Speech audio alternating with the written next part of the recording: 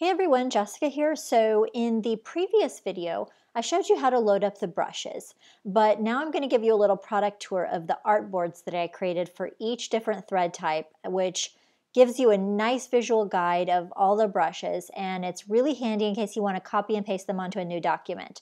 So before I showed you how to load the brush file, and I'm going to go over here and navigate and show you this brush file. So I've got this brush file here, and if I double click just to open this brush file, it's going to open up the document, and the artboard is going to be completely empty. So if you double click this and you say, oh, there's no brushes on here. But of course, if you're familiar with Illustrator, you'll know that all the brushes are right here. And this is generally the file that you load up.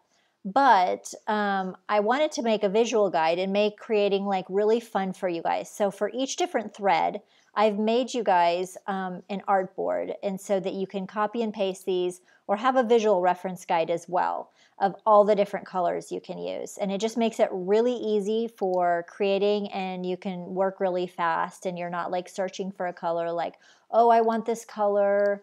Let's look at my brush here. Where is it? Which number is it?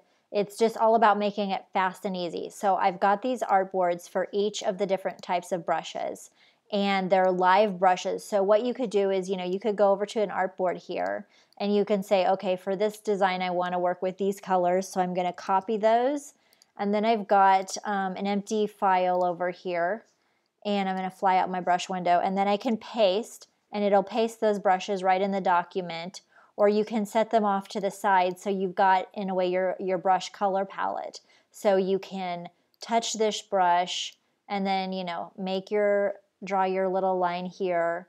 And the same thing, you can touch the other brush and, draw, oops, that one turned out a little funky. Draw your line like that. So it's a great way to have your little color palette, so to speak, and just make it really easy for you guys to create really fast without a lot of headaches. So this is just for your pleasure. And if you have any other questions, just let me know down in the comments below, and be sure to check out all the other videos that I have where I help you get the most out of your creative kit.